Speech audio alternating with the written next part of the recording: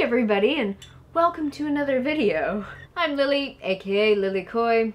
I make videos about awesome stuff. If that sounds good, hit the subscribe button, ding the bell. You'll stay up to date with my videos. So, I'm a bit of a tea lover, more so than ever.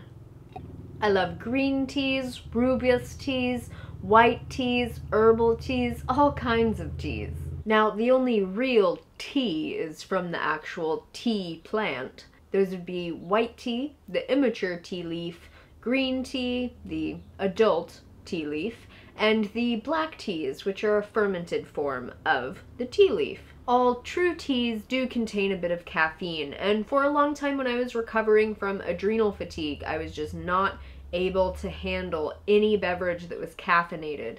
So during that time, I stuck to herbal teas mostly. However, in the last couple of years, I feel like my body has gotten to a point where I'm able to handle caffeinated beverages better than I used to.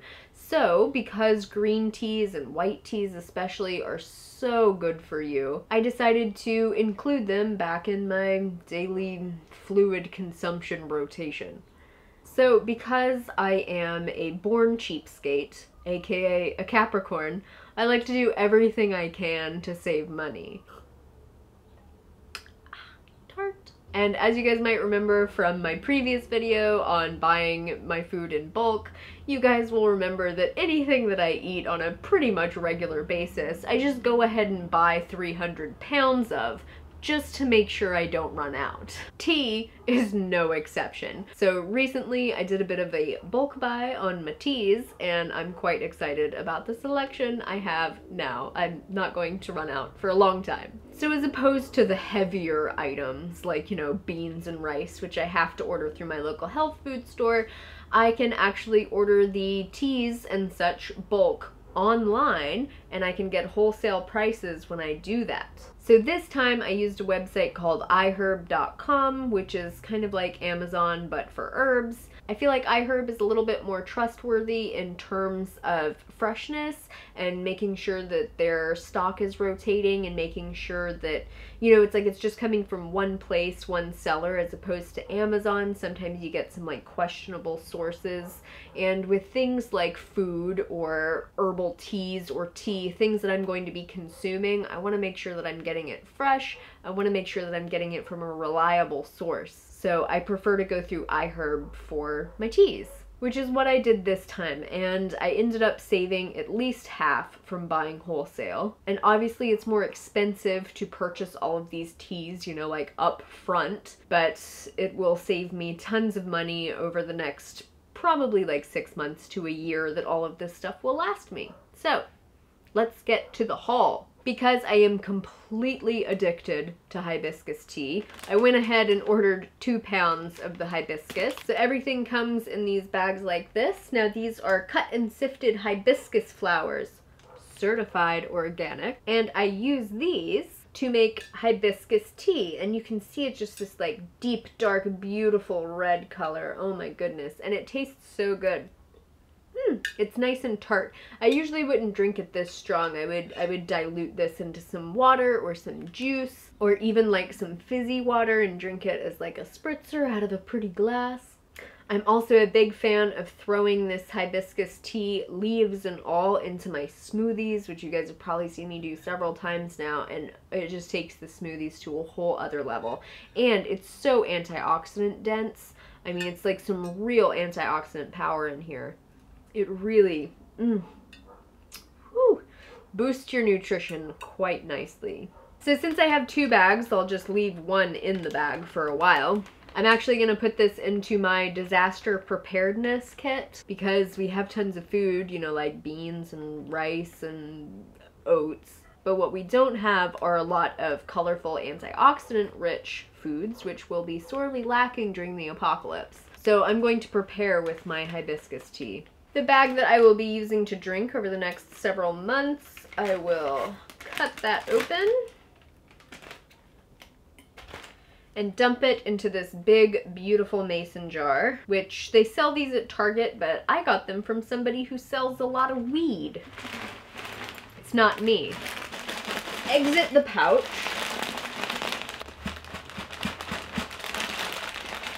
All right. I feel like last time I got this, it all fit. Well, whatever. I have about enough for one more nice strong glass of tea inside the bags. I'll probably make that later tonight for tomorrow. There you go. Hibiscus tea for the next 6 months. The next bulk tea that I got is something that I don't use it all the time, okay? This is licorice root. It's cut and sifted. I thought I got the organic one, but this one does not say organic. I'm gonna have to go and look at my order.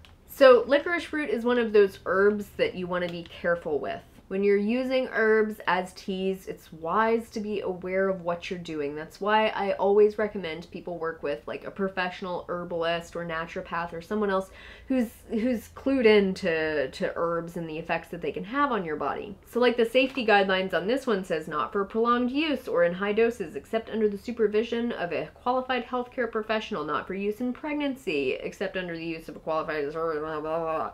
Not for use in persons with hypertension, liver disorders, edema, severe kidney insufficiency, low blood potassium, heart disease, or edema with congestive heart failure. So after it sounds horrible and deadly, what I use it for is that licorice root is naturally a little bit sweet. So I like to add it into my tea. I make this special tea with fresh turmeric root and ginger root, lemongrass, licorice root tea, and it makes this really like thick, delicious, kind of viscous, really healing, yummy tea. Like I said, I don't drink it every day for a long period of time or in super high doses. It's just a little sprinkle of the licorice added in, and it's quite delicious. I've heard that licorice root can be great for adrenal function, but I've never noticed much of a significant difference when I use the licorice root. It is quite delicious when used appropriately. All right, there you go.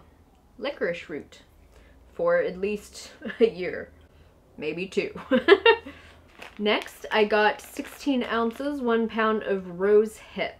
Certified organic. Yes, exactly as I ordered. So these are really high in antioxidants, including vitamin C. They make a tea that's kind of similar to hibiscus, which I like to use occasionally just to alter which type of tea I'm using, like instead of the hibiscus tea. They're really yummy. I remember years ago I used to just like chew on these because they were like sweet and a little bit tart. Nowadays, I'm not sure if it's good for your enamel, but they do make a very yummy tea and it's very potent. Again, it's one of those things that I'm gonna be happy to have in the house when the nuclear apocalypse happens. Thanks, North Korea, Donald Trump. But hey, I'm just gonna be inside my house with my windows taped in plastic, just, you know, eating my seedless cut sifted rose hips, trying not to die of a vitamin C deficiency or radiation poisoning.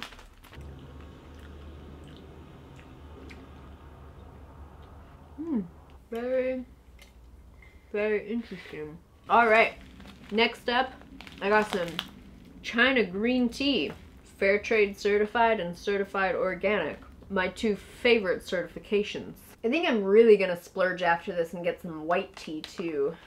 The immature leaves of the tea plant. Because I was reading in How Not to Die that the white tea is really awesome for cold brewing. Because something interesting to think about is you can hot brew these teas in like hot boiling water, you know how we traditionally think of tea, or you can cold brew a lot of these teas. And I heard that white tea is especially good for cold brewing. So to do that, you would just add some tea into, I do it in like a jar of water, and I put that jar of water in the fridge overnight, or I just leave it out on the counter. And then overnight, the tea actually brews itself, and in some teas, like white tea, there can actually be more nutrition, more antioxidant activity in the cold brewed tea as opposed to the hot brewed tea, because that hot water can destroy some of the goodness. So I was going to get myself some white tea in addition to this green tea and just experiment with that a little bit and see how I like it. And of course, Dr. Greger says that you can just make this tea and then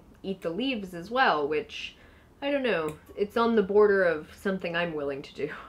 And the last tea I got is some spearmint tea, cut and sifted, certified organic. And that is mostly for like sipping on hot afternoons, get some minty goodness in my life. Spearmint is also good for hormone issues, especially for ladies like me with the PCOS diagnosis who are prone to higher androgen levels than any woman wants, really. And so the spearmint tea can actually exert something of an androgen blocking effect. I don't believe in miracles, but I do believe in doing what you can to work with what you were given. Ooh, that smells nice. So minty. This one is like very dry and bulky, so I'm probably gonna need 2 jars. I'm probably the only person in Hawaii who's like, yeah, I keep my herb in jars. And I'm not talking about weed. It's not marijuana, right? Alright, my dears, so this is my bulk tea and herbal tea haul that will last me for a good long while, but I am looking to add to my collection. Let's see here. So far I have on my list white tea. Can you guys let me know your favorite tea or tea combos down below in the comments section so that I can perhaps expand my collection a little bit further and just get totally tea'd out. Because it's just such a great way to add to your daily fluid consumption while also adding in some much appreciated antioxidants and other protective polyphenol flavonoid compounds that are coming from these teas. So yeah, leave me your favorites down below, and until next time, make better choices for yourselves, like staying well hydrated and well antioxidanted. And take really, really good care. I will see you all very, very soon. Bye! Oh, hi, Pumpkin. How's it going? You want your rose hip? You want some rose hips? Well, you can't have rose hips. No, you cannot. Rose hips are too high in vitamin C for doggies. Because you know doggies make their own vitamin C inside their livers, like all true carnivores. We're not true carnivores, so we have to eat all of our vitamin C. You see the difference? So vitamin C can actually be toxic to doggies. Yes, it can. I don't want you to be toxic. I sing you